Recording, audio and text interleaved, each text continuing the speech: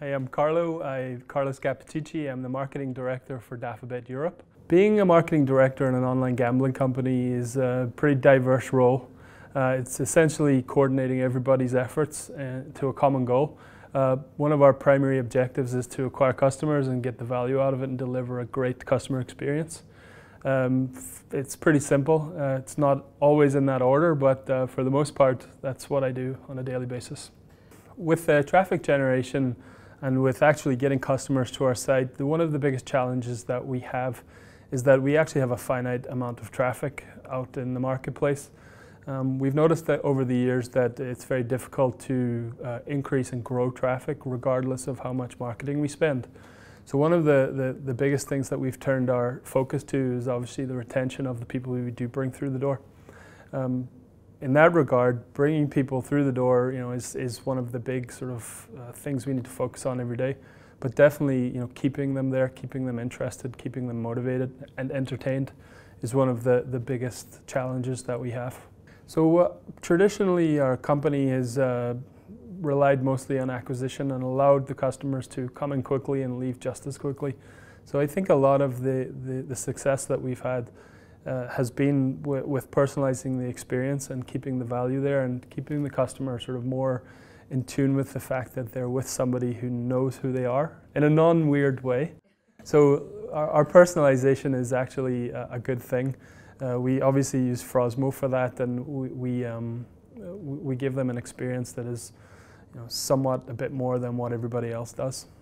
So we've been using Frosmo since around, I think, the end of 2012 when I first met the Frosmo at ICE, I think it was, in London. And we made a deal pretty quickly. I think I set up a very good argument why we should use a company like Frosmo. The personalization is something we just couldn't do without a competent third party. It would require a lot of work and a lot of database hacking, a lot of code hacking.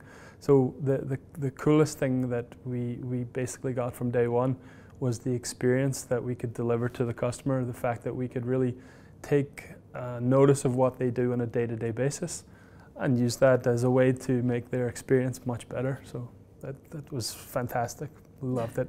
There has been a lot of big changes in building a brand over the years. I've been in this gaming industry since 2002, so I've seen a lot of change. I've seen a lot of brands come and a lot go. There's very few brands left in 2016, that have really stood out and become powerhouses in the industry. Dafabet's been in business now for over 10 years, 12 years.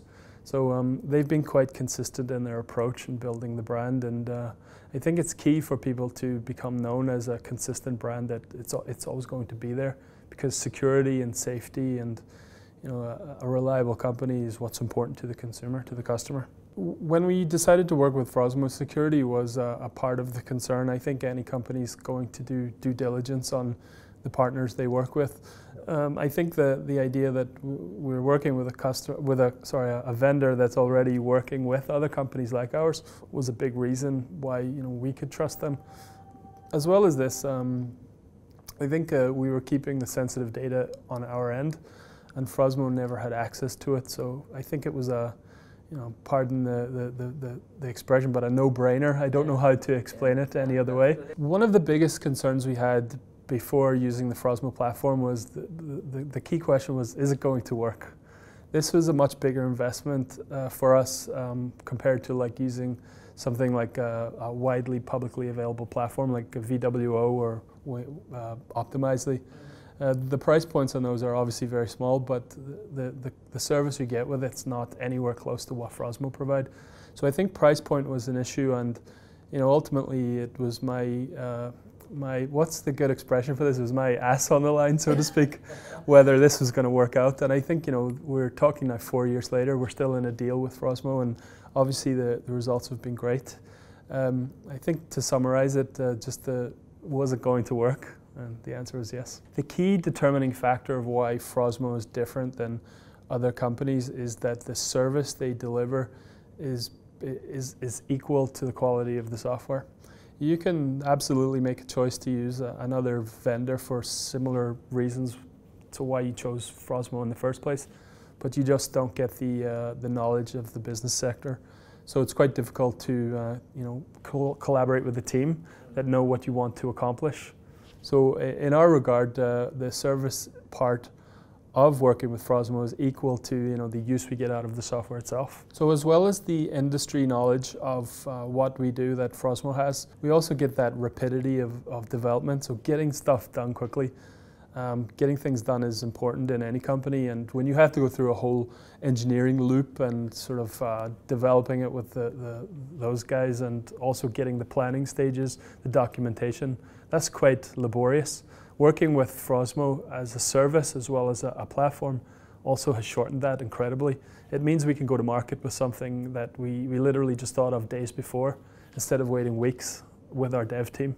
That's probably one of the biggest part of the service contract. We love to do crazy things and prove that they just work. Or equally, if they fail, at least we get to that conclusion extremely quickly. And using the data to ensure the people that are high above us, they understand that we're positively impacting business. I've been working with Frosmo since 2012 with 2 companies, and I've seen incredible results in both companies. And I think one of the key things that stands out to me is that the evolution of the product. I think that bears testament to the fact that Frosmo are listening to their customers. They also have a keen eye for the fact that their product may not always be correct for the market. So they're really approaching it from the perspective that, these guys are our customers. They're telling us what they want. Maybe we should listen to them and give them what they want. And so far, I think that's been fantastic. We've seen an incredible amount of improvements across the board. The personalization of Frosmo is great. The data visualization is a lot better than it was in 2012. I mean, it's challenging to think back 4 years ago, but it's easy to see sort of incremental growth, which, it's the ideal partnership when you work with any technology partner. So I've been working with Frosmo since 2012 with 2 companies, and I've seen some fantastic results in both companies. So obviously Frosmo was the right choice, thankfully, made a great decision. The great thing that I've seen is what we want to see with every tech partner, which is as our business changes, that Frosmo also is interested in how we're changing, and they're interested in also making changes to their platform to suit our business. I don't think to date there's been any request that we've asked of Frosmo that they haven't actually gone and put engineering work into in order to change the platform. So I've seen some amazing things. The personalization aspect of Frosmo has come along in leaps and bounds in 2 years, as well as that data visualization has been fantastic. The reports and the data that we had in 2012 are nowhere near as sophisticated as what they are now. So I think that's down to the fact that Frosmo really care about their customers, and they really want to make their product fit the market for the people that they have right now and for the future. Without further ado, I'll do a stupid 5-second robot dance. Brilliant.